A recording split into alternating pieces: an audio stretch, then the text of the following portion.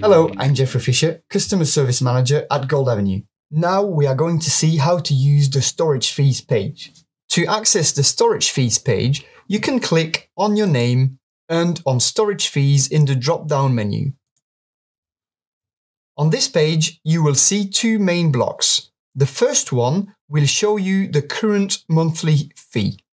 This is the current value of your stored product, and you can see the estimated storage fee that you will pay.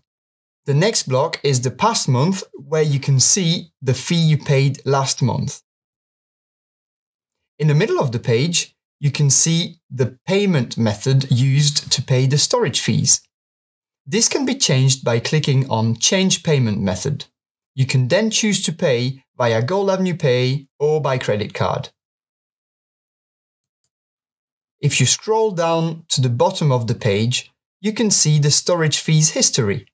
You can then check all your invoices by clicking on Invoice.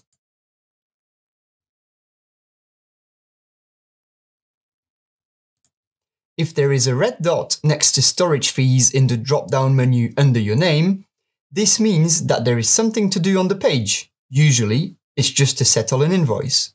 You will be notified by email if there's a change on your storage fees or a pending invoice. If you have any questions, please don't hesitate to contact our customer service by clicking on the chat button on the bottom right of the page.